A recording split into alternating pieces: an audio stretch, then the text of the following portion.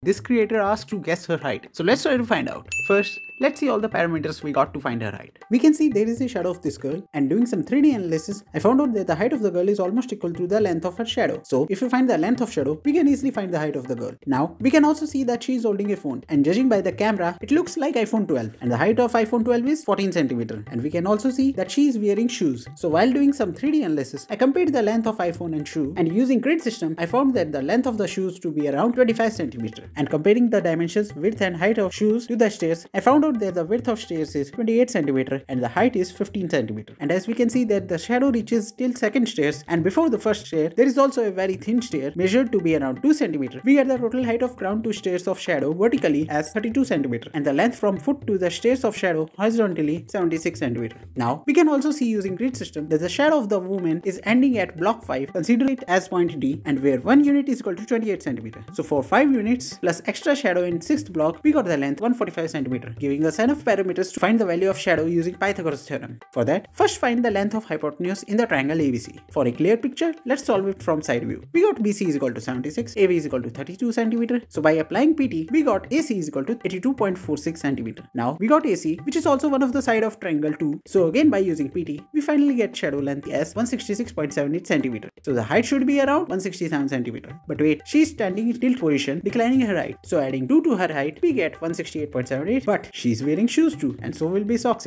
So subtracting the height of soles of shoes and socks, we get the final answer as 167.22 cm. So the girl height should be around 5'7".